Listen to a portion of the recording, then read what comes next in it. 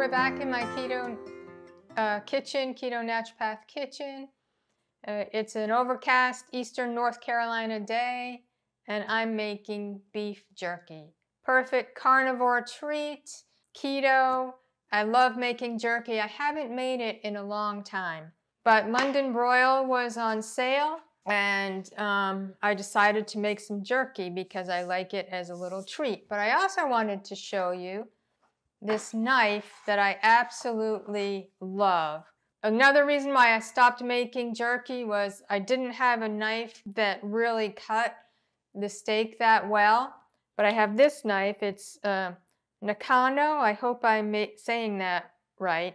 And it's made in Japan. And this knife is amazing. It is so sharp and it cuts very thin slices. Carl uses this every day. He's making our cats food lately, and he's cutting up a lot of meat. But look how thin you can get that.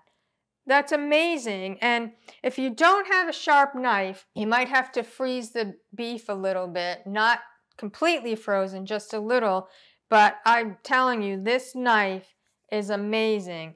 It's used just about every day. It's great for cutting vegetables.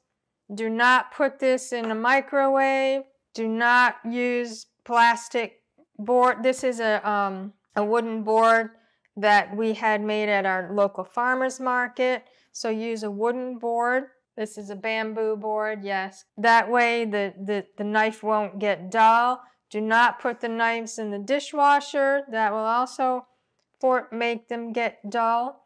Look at how easy this is slicing. It's just amazing. I will be making beef jerky a lot more now that I have a great knife for slicing. It's just wonderful. I love it. I can't say enough about this. I will have a link below for a discount code.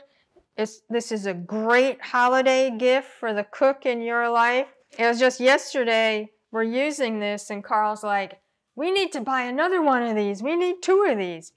Now, depending on how you like your jerky, you know, this is not a bad size, but if you want to like cut it in half and so you have smaller pieces, that might be good too. It'll dry better. I also want to say that I get pitched a lot with a lot of companies asking me to test out their products and wanting to send me products to try.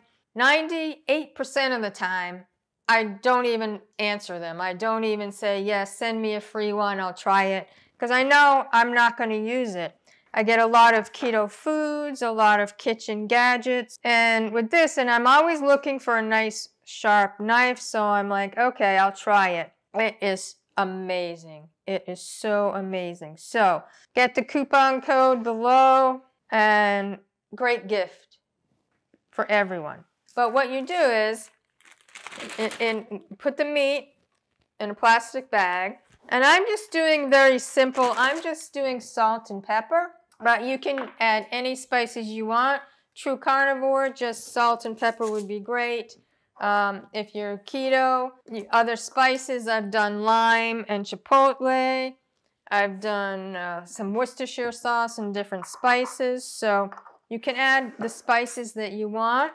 And I just close the bag, make sure that they all get covered with salt and pepper, so just move them around. So I'm just going to move this out of the way, and I'll finish cutting that later. So I have an Excalibur dehydrator, which I love. I've had an Excalibur dehydrator for about 15 years. After 3 moves, my original one broke, so I had to buy a new one. Now, some of the good dehydrators, Kasori is a good one, Excalibur. I chose the Excalibur because it is plastic and the Kasori is metal, so it gets hot. Now, that's another reason why I actually use parchment paper on top of the racks so my food does not touch the plastic with the heat. I don't like food and heat and plastic, which is one reason why I don't do any sous vide. If you don't have a dehydrator, you can do this in your oven.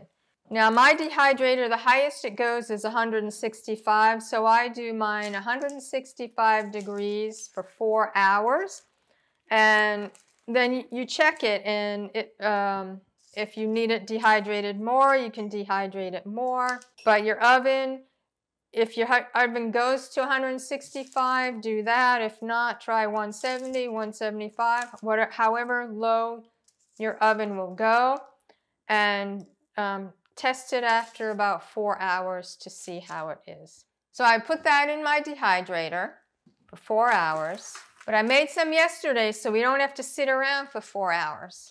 This is what I made yesterday. I store it in a Ziploc bag. You can store it in a container. It says you do not, a reading online, it said that beef jerky you don't have to refrigerate. I do refrigerate mine, just an added precaution, because this was quite a bit of beef, and I don't know when we will eat it all. So mine, I like mine still a little bendy. If you like yours completely dried, dry it longer.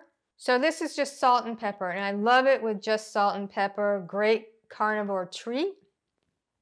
So, oh, it tastes so good. Kinds of meat. I did London broil. Top round also works. If there's any fat on the outside, remove as much fat as possible. You don't want to dehydrate something with fat. And if you do, it probably wouldn't dehydrate very well, and you would have to store it in the refrigerator. Oh, it's been so long since I've made beef jerky. This is delicious. And don't forget to check out those knives. They're amazing. Link below.